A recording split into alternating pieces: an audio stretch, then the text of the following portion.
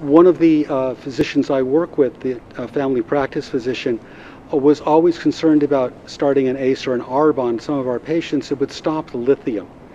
I finally was able to explain that the ACEs and ARBs are well known to prevent renal damage from diabetes.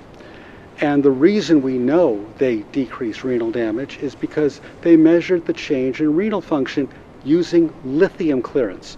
You need to have something that's exogenous to clear so that you can measure the effect on renal clearance.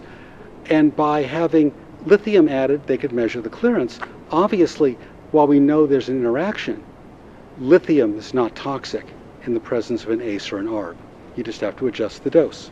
The ACE inhibitors will increase lithium concentrations 20 to 40%, so you need to adjust the lithium dose down to compensate. Again, anticipating the effect, not waiting for the person to get toxic on lithium before you make the adjustment.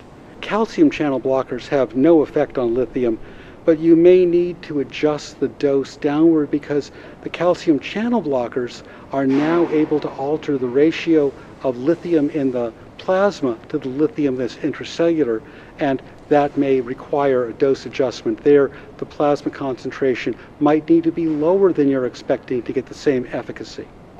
The NSAID interactions with lithium are fairly well known now, and the worst offender is probably my favorite of the NSAIDs, which is the ibuprofen. And it has the worst effect on lithium, about 25 to 30% decrease in clearance, but that's when it's chronically used. So if somebody gets a single dose of ibuprofen, it's no big deal. If they're going to be on it for a while, routinely, then we're going to need to adjust the lithium dose down to compensate. If they stop it, we're going to have to go up as well. Other drugs, such as aspirin, actually reduce lithium clearance.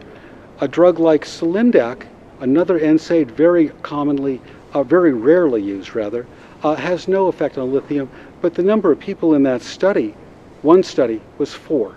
If you're concerned about altering lithium clearance with an NSAID, the safest drugs would probably be either using aspirin or using Solindac, which have very low effects from the very small number of people that have been tested.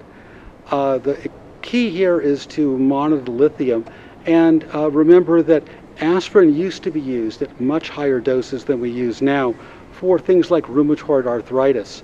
And we used to dose people back a long time ago up to tinnitus, because tinnitus is the first symptom of aspirin toxicity. If you get there, you've gone too far. And you can measure aspirin levels to guide therapy. Lithium, the most important overall concept is that lithium follows sodium. So anything that alters sodium in the body is going to alter lithium. Now, diuretic interactions with lithium include the thiazide diuretics, which can increase lithium concentrations by 20 to 40%. And you probably need to adjust the dose down. You don't need to be afraid of it, but you need to adjust the dose down in anticipation of the change when you start the thiazide diuretic. The loop diuretics range from 0 to 40%, and you may need to adjust the dose down, but you don't know, so I would assume worst case 40% decrease, and then retitrate the lithium back up after the patient's established on the loop diuretic.